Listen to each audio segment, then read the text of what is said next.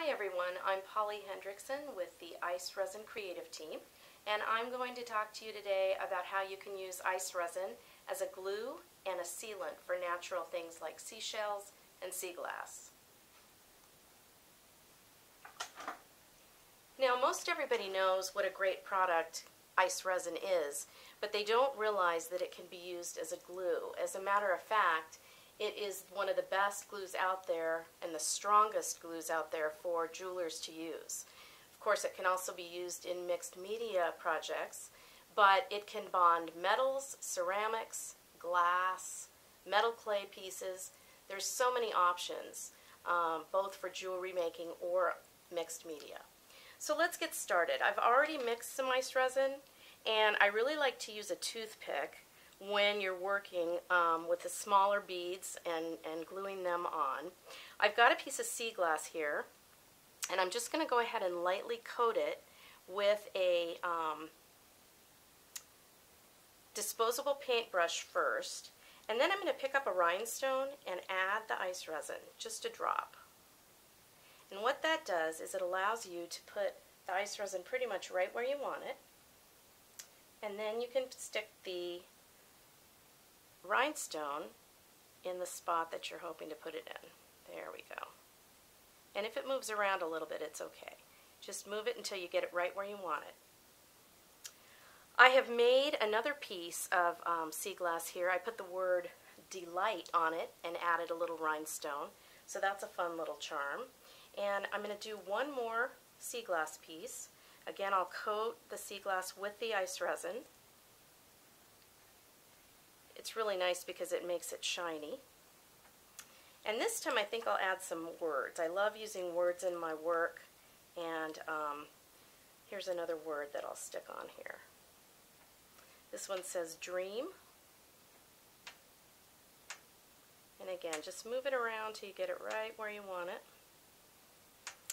And then I'm going to go with 3 little rhinestones. Put a little drop of ICE resin on the back of each one with the toothpick, and then move them around till you get them right where you want them. Okay, perfect. Next, I think I'll use a shell, and it's kind of fun to paint the shell on the inside. The great thing about the disposable paintbrushes is that they get down in all the little cracks and crevices. And then I'm going to add a pearl. So it's kind of like an oyster. Just drop that right in. And that looks kind of cool there. So you can use these for all kinds of purposes. Sometimes the shells will have a hole in them, pre-drilled. These are some shells that I got with the hole already added. And you can see I've added the wire to make a little bail. Otherwise, it doesn't always happen that way.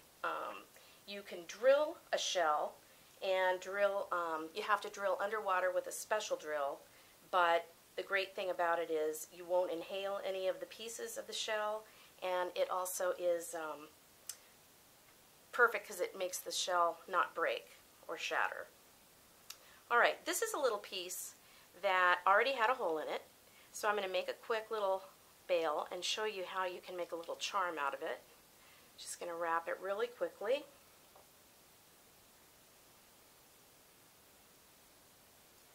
You can even use your fingers on this if you want to. It doesn't have to be precise. Although if you want to use your jeweler's tools, that's fine too. And let me just wrap these around, snip them off, the wire edges. And there you go. You've got a nice little shell charm hanging from a wire. You could use that for earrings, a bracelet, or a necklace. And the great thing is, if you drop it or hit something with it, it's going to be so much stronger now that you've got the ICE resin on it. So I hope you've learned some things today, and thanks for listening.